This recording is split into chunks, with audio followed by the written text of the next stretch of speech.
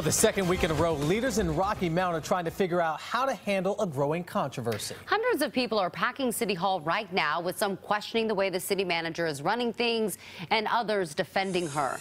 CBS 17's Kelly Kennedy digging deeper into this story for us. And Kelly, it sounds like officials didn't really want to talk to you about this. Yeah, that's right. I started the day by trying to get interviews with the mayor, city council, and the city manager, but that did not work out. So as you'll see, I tried a different approach to get answers. Now, whether or not city manager Rochelle Smoltone will keep her job is still up in the air. The city has called for a review of some of the city manager's actions. The investigation will look at employee morale, employee turnover, compensation practices, hiring practices, and overall financial management.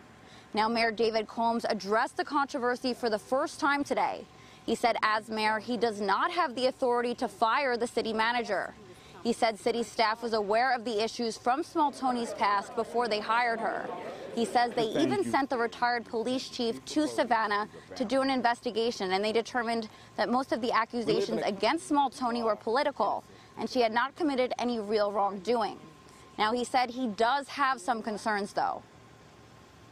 I want to assure our city employees that we expect any manager to create an employment atmosphere of collaboration and not intimidation.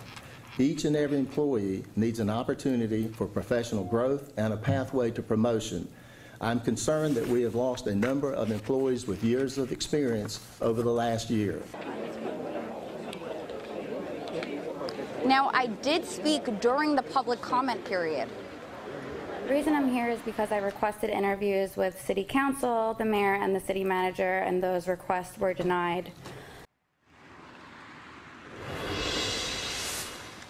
Now, I did not get any response from city staff. I also asked Smoltone to give us her side of the story. She also did not give me any response. The city has also not said how long this investigation will take. Reporting live in Rocky Mount, I'm Kelly Kennedy for CBS 17 News.